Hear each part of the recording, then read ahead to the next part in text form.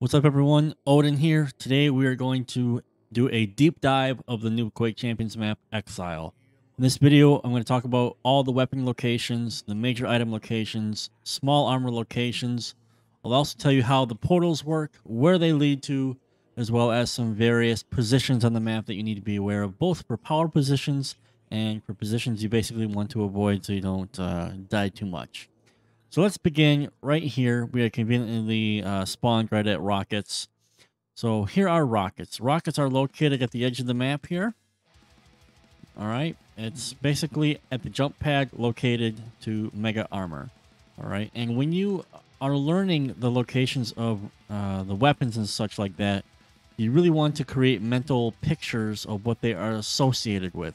So if you say rockets, you should have a mental picture that basically looks like this area with this jump pad with mega armor right here. It'll just help you categorize the sections of the map. So instead of just trying to remember where rockets are in it by itself, you can create little mental notes like this. Okay, so that's rockets. Rockets are going to be especially useful on this map because it's pretty small and there's a lot of higher advantageous positions that you can use, to basically rain down rockets. Okay.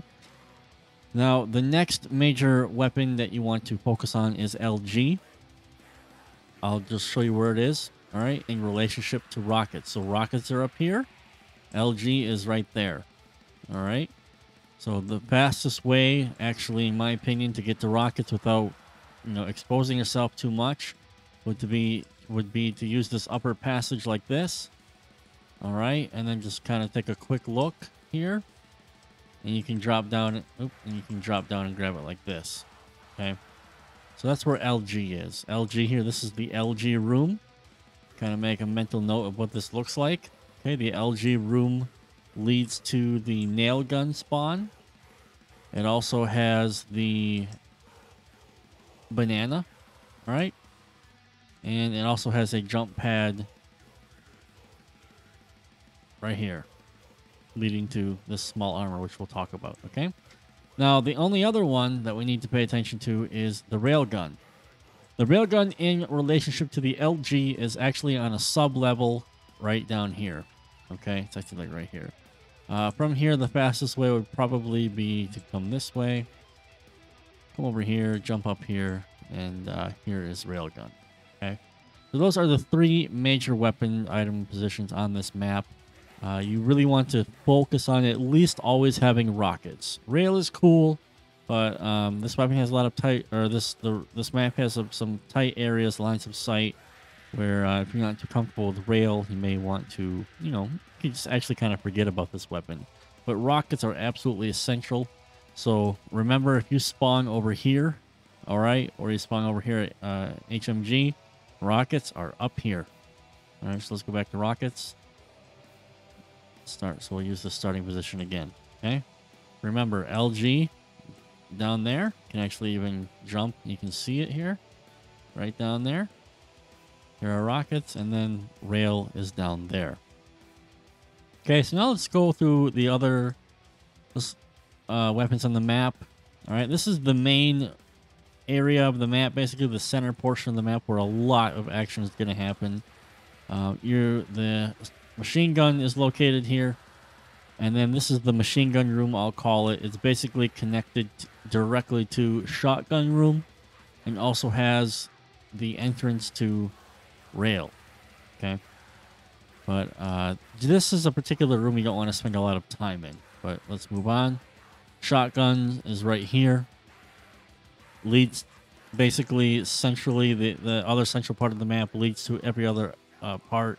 So you got mega armor, okay, leads to HMG, and then this little corridor here, you can either hit this jump pad to go up to this level, or you can loop around here to go to the LG, or you have a portal here, which we'll go over in just a second. Okay, now let's continue this way because here are nails. This is the Nailgun location. All right. Overlooks kind of the machine gun location here, and it leads to the LG room. All right. It also leads to this jump pad here, which we're going to use now because our Tribolt is right there. Okay. So that takes care of all the weapons in the map. You really want to know where they all are, where they are all situated. If you're going to play any type of duel or you're going to play in the map in general, you need to have weapons because you're not going to get too far with just the starting weapons, especially on this map. All right. So again, above all else, prioritize grabbing the rockets. You need the rockets on this map. There's a lot of action going on, and it's one of the best ways that you're going to get kills on this map. All right, now that we have weapon item locations, let's talk about the major item. So obviously, here's the major item. This is the mega armor. This is probably one of the worst parts of the map to be stuck in. You can be shot from here. You can be shot from up here. You can be shot from up here. Engaged in here. So if the mega armor is if the mega armor is not up, heavy armor. Excuse me. If heavy armor is not up, just don't even bother coming down here. Stay above on the top level. There's no reason to be down here. Okay. Moving along, we have the Mega Health, which is here, and the power-up item, the quad damage or protection, will spawn at this location right here. Obviously, if you're playing duel, there's no major item there. But we have Mega Health here, heavy armor down here. All right, so they're on the opposite sides of the map. That's something to know. This mega position is actually quite precarious. It's really, kind of tucked in here. You have really nowhere to go. You need to be mindful of grabbing this because you can be engaged from various aspects of the map. For example, there is a clear line of sight from rail to here. I've already got a bunch of kills of people literally in mid-jump right here, and I rail them and they don't get mega. So it's a really good line of sight to be aware of. Okay. Next, after the major item locations, you want to talk about the small armors. The small armors are extremely important, especially if you're playing team games, because small armors are going to be a great source of armor in general, because the heavy only spawns every 30 seconds. There's going to be a lot of contestation for the heavy. So let's talk about small armor. So there are 3 small armors on the map. Let's talk about the obvious ones first. So this is a small armor down here. And just so you know, if you don't feel comfortable, trying to do a half circle jump to make this jump here, you can actually just run like this. Okay? Actually just run like that. All right? Now, ironically, that leads us to the second small armor location. So just remember that small armor was down there by the rail. Okay? The other small armor location is at LG that we just talked about earlier at this jump pad. So this is the other small armor.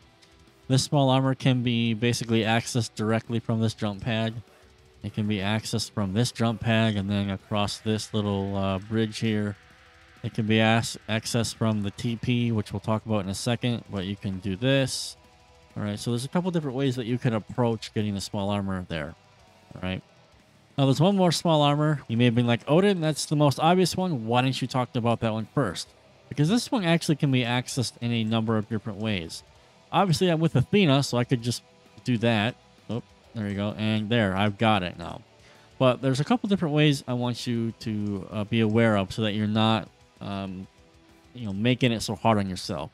Let me show you something. So you can actually just walk right across this ledge. So if you spawn at nails, you can be like, boop, right across. Pretty simple. If you need a small health bubble, you absolutely can do a half circle jump there. No problem. That's pretty cool. You can also, if you're up here on the bridge, there's this little space here where if you walk off and you keep holding forward and you keep forward momentum, you'll land right here. You can also access this.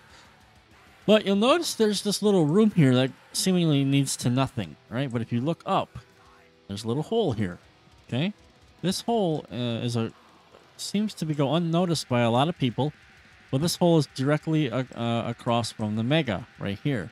So you could, in theory, for example, grab the Mega, boop, and then just kind of escape through the hole here. And now you're not really in that line of sight from the rail anymore, and you can kind of, you get some other options there, okay? So those are the different ways that, oops, I didn't mean to do that. Those are the different ways that this armor can be accessed. Now, there is a movement-specific ability here that Athena can do. I think Ranger could probably do it with the orb, but with Athena, it's far easier, and that is Athena can actually rope up through here. So if you just come in here, you just go right to the wall, you hug, you look straight up, hit the rope. Oops, I see I did it wrong. Hit the rope, hit the left directional or whatever, and you can just rope right up here. And so, bam, you're right up here. So that is something that Athena can do with her champion ability. That's something to keep in mind. Now let's talk about some of the other small items. For example, the hourglasses and the health bubbles. You would think, okay, health bubbles, big deal. But health bubbles, again, very important to keep your health up. Very often, a lot of people are not really paying attention to them.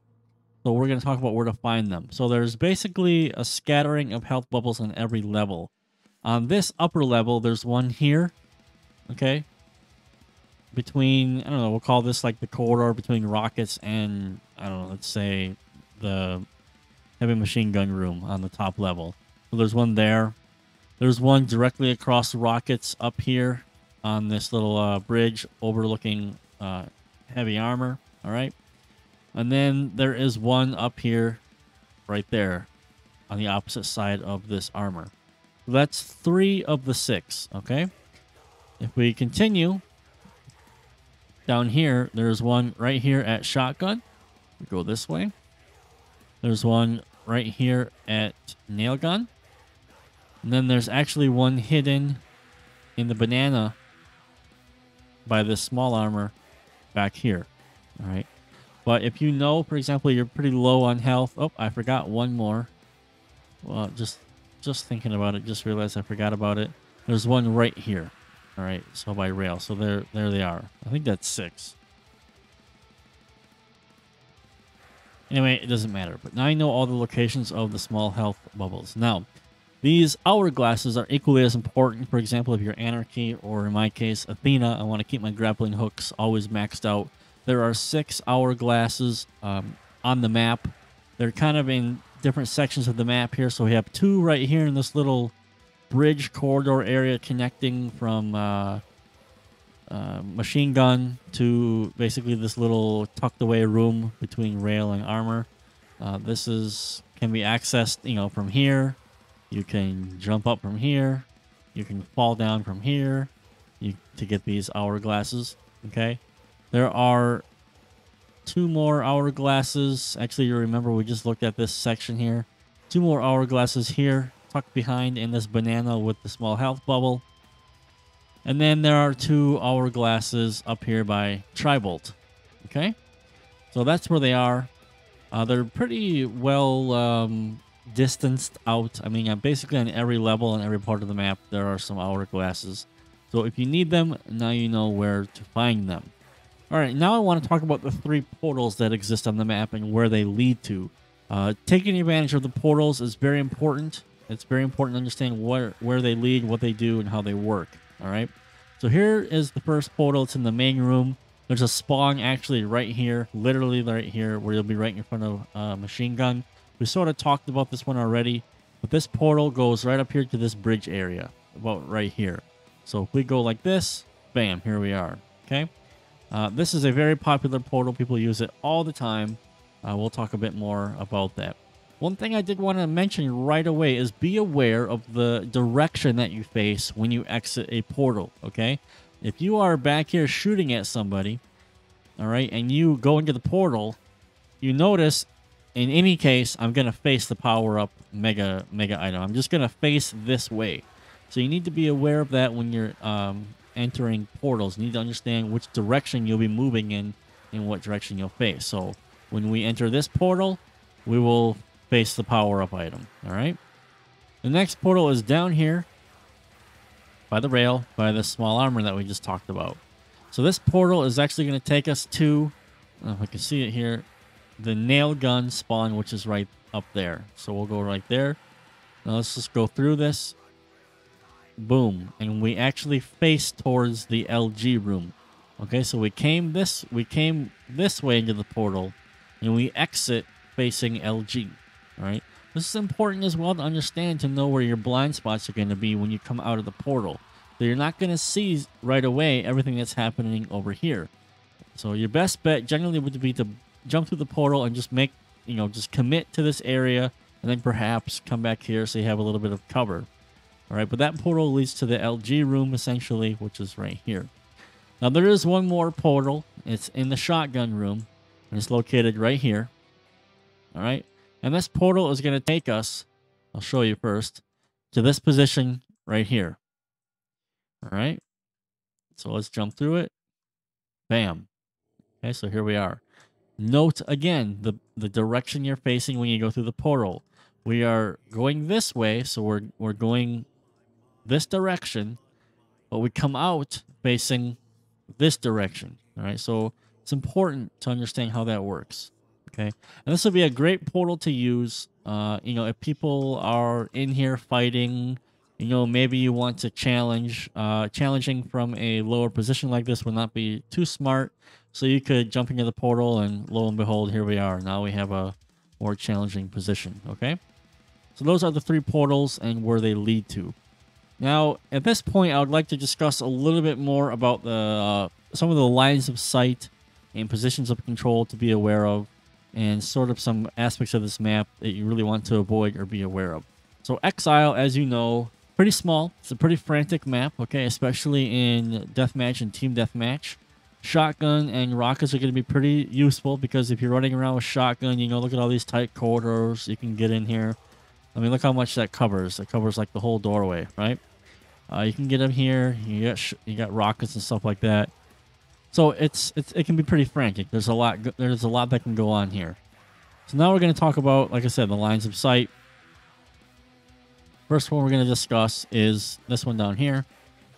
I already showed it to you. It's the mega health. You can see I have a clear shot to someone who might be waiting for the mega health to spawn, thinking that this wall protects them. They almost always have a little bit of a shoulder or a leg poking out here. Take the shot. It'll be 90 damage regardless. All right, so that's a very important line of sight to be aware of, okay? You'll notice actually that you think you can shoot through this stuff, these walls, but you actually can't. This is the biggest hole that you can shoot through. You can shoot through these little holes here, but there's obviously no one's going to be here, all right? So these holes here you can make a shot through, but it doesn't particularly matter, not too useful, okay? Another line of sight you can do here is right here, all right? People like to sit here for some reason. They like to go back and forth. They like to be here. You can poke out real quick to see if someone's up here waiting for the power armor. You can see just a little bit there, all right? Okay?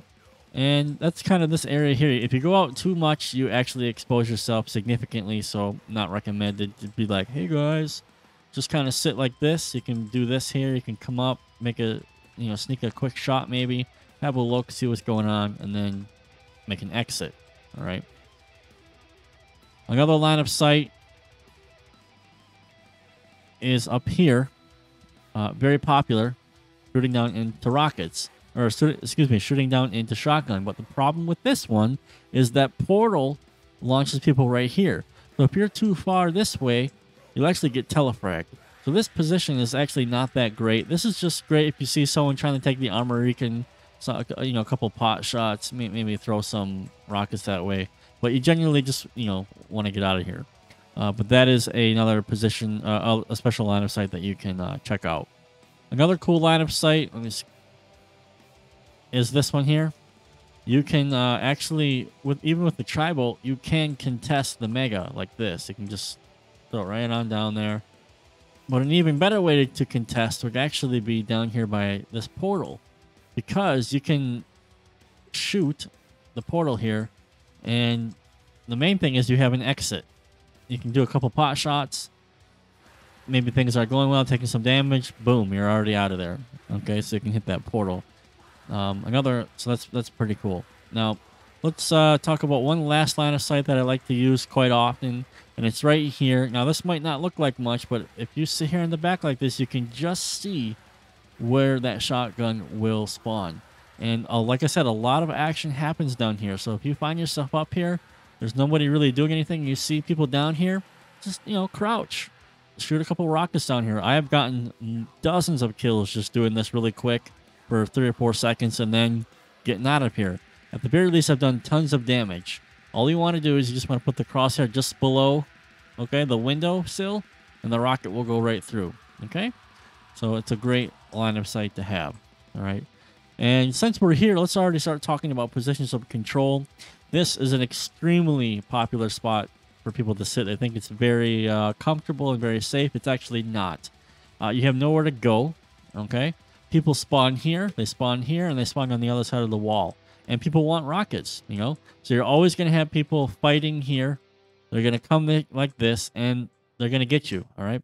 So you can be up here to kind of position yourself, see what's going on. Maybe pop a few shots like this, see what's going on. Someone's coming, and then you get out of here, all right? So it's not that bad, not that great of a control position. A better position is actually going to be right here, okay? So you have the jump pad behind you, but you can actually go like this. You have a lot of room to move around, okay? And if you want to protect yourself completely from the rockets here, you can be on this side, okay? You can kind of, oops, you don't mean to do that. You can come down like this, and you can protect yourself just by using this wall as cover. Go back and forth, see what's going on, okay? You can jump across, see what's going on. Jump across again, see what's up. But this is also a very popular spot because people are coming through here all the time. You know, they want rockets. They want to do stuff. You could even contest the LG. You can just throw some rockets in there. You know, HMG is pretty popular. Get some damage going, throw a rocket. All right, and so that's a very good position of control there.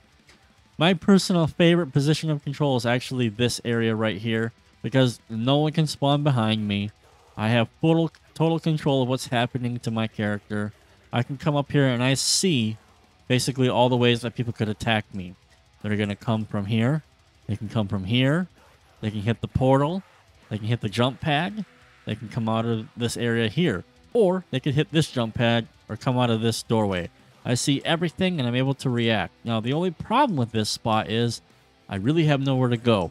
So you really have to pay attention to what your stack looks like. And if you see yourself getting beat and you really can't, you know, win a fight here, just, you know, run away. And the best way that I typically run away is I just like to hop across the map like this, you know, and just see what's going on. I don't blindly run to rockets because I just assume that someone's going to be at rockets pretty much all the time. All right. So this is one of my favorite parts to be on the map. I typically will just kind of cycle this area, come down, see what's going on. Oh, someone's here. Someone's like that. Come back. Shoot some rockets. Hit the TP. Oh, someone's trying to jump up on jump pad. Easy LG. Oh, someone spawned nails. No problem. Let's just jump like that. Oh, they're coming. Let's go. Oh, they want to stay here. They want to hit the jump pad. So there's a lot of area that you can cover here. That you can kind of protect yourself. Like I said, we got to be mindful of your ammo because you're running out of rockets. But it's pretty simple because you can jump right over here, jump up here, you're back at rockets, jump on back, down. Oops, I actually messed that up. You can jump on back down, you know, and again, protect yourself. So I typically like to stay out of this area. This is a hot spot. Everyone likes to be here. Everyone loves to be in this area for some reason. Eisen will put his turret right there.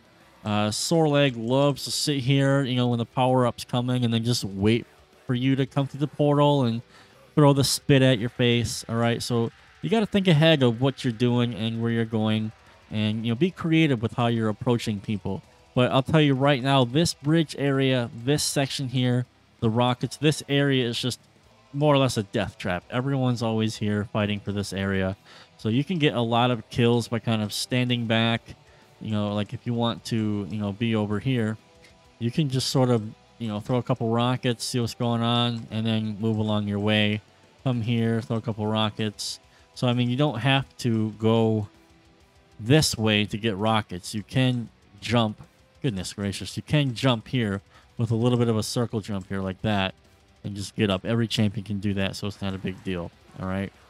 So that pretty much covers the map Exile. It's a frantic map. You pretty much want to have rockets and shotgun all the time. If you're good with LG, go ahead and grab LG. Try to catch people jumping off the jump pads and stuff like that. And, you know, just have fun. Oh, and the last thing about this map is, yes, you can actually... here, I'll just show you. You can actually come to this ledge over here on the outside of the map, but it's more or less useless because you're stuck here. You can't do anything There's nothing to do over here. But it is cool to kind of look at the map. Nice icy horror that it is, all right? So there's the map, guys. I hope you enjoyed the overview. If you have any questions, please leave a comment down below. I would like to do this for all the maps in Quake Champions, so if you have a specific map that you struggle with particularly, please let me know in the comments below, and I'd be happy to do an in-depth overview of the map, tips and tricks, positions of control, lines of sight, and so on and so forth. All right? Thanks so much, guys, for watching the video.